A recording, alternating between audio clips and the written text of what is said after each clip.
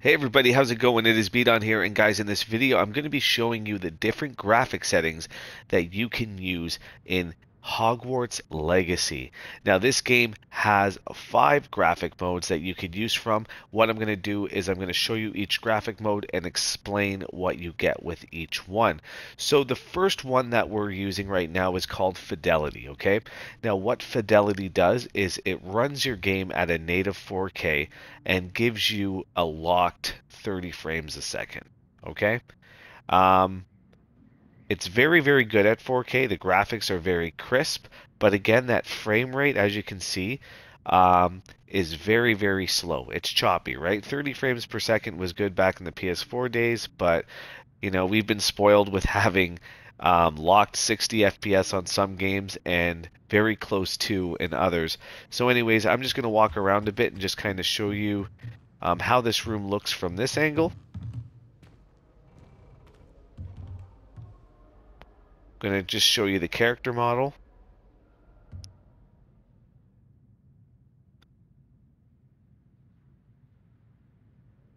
And then I'm going to head back to the other side of the room.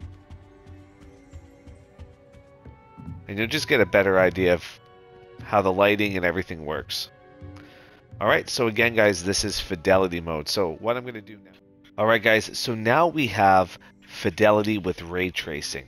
Now what Fidelity with Ray Tracing does is it gives your game a 4K native resolution with Ray Tracing obviously enabled, but it's not a locked 30 frames a second, okay? It runs very close to, but is not locked. Alright, so what I'm going to do is just show you the room and just show you how like the lighting looks. Now you can already see from the Fidelity mode that it does have better shadows, it has better lighting, whereas the other graphic mode kind of drowned out everything with the light. So if we look down here, it's not as blinding. So it is a nice mode. Again, it's going to run close to 30 frames a second, but I don't think it is locked. So anyways, that's Fidelity mode. Unfortunately, when you want to switch between the modes, Fidelity mode requires, the Fidelity with Ray Tracing requires that you reboot your game, whereas the others just allow you to switch. So we are going to head over into the other graphic settings right now, and we are going to do performance. Hey guys, so now we are in performance mode.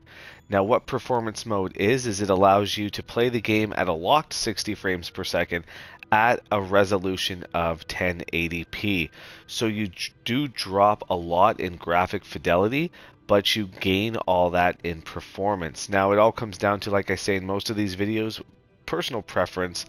Do you want the 60 FPS or do you want more of a graphical resolution? Now, I think that this game offers great visuals, and in my opinion, I would go with something with a higher resolution. Now, right now, you can't really notice it, but when you're playing the game, you will notice it in cutscenes, especially looking at some of the characters' faces. The details are really, really good. They have a lot of wrinkles, a lot of cracks, all that stuff, hair follicles, so on and so forth. So when you get that close-up, you're really going to notice it on a 4K resolution. Now 1080p, it's going to look a little more drawn out. So anyways, again, performance mode is 1080p at a 60 FPS, and again, it's locked. So let's head on over to balanced mode, which I think is going to be the one that most people choose. It's currently the one that I'm playing on for my campaign. So let's head. Hey guys, so this is balanced mode in Hogwarts Legacy. Now balanced mode allows your game to run at a native 4K while maintaining a locked 40 frames per second.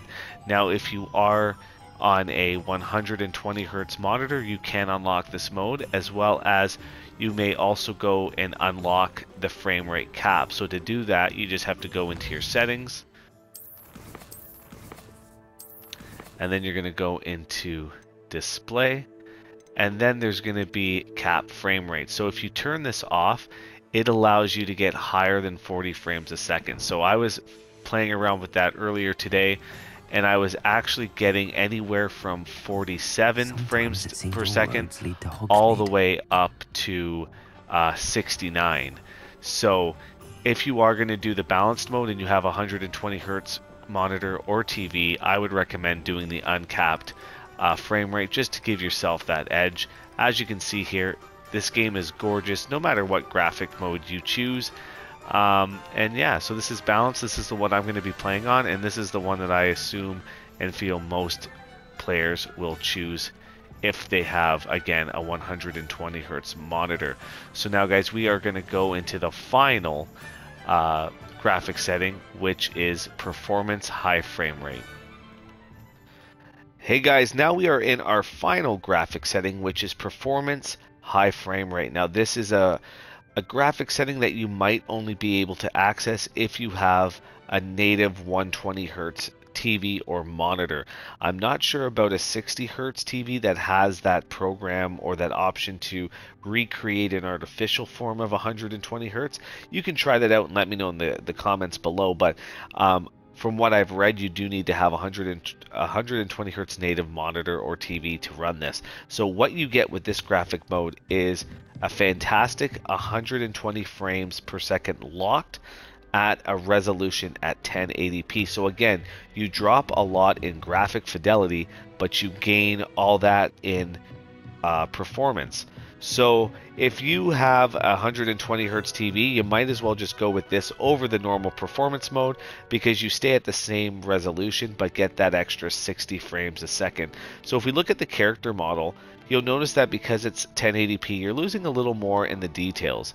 So the freckles on the face aren't showing as much, and if we look at the hair follicles, they're a little more like almost tinsely. They look like tinsel kinda that you see at Christmas. So the detail you're losing there, and but again, you do get it in the frame rate. Okay, so things are a little drawn out in terms of textures, but again, it all comes down to that personal preference of whether or not you want performance or resolution. Me personally, I like a little bit of both, so that's why I'm going with balance mode, which I think a lot more people are going to choose. But anyways, guys, these are the graphic settings for Hogwarts Legacy. I hope you've enjoyed this video.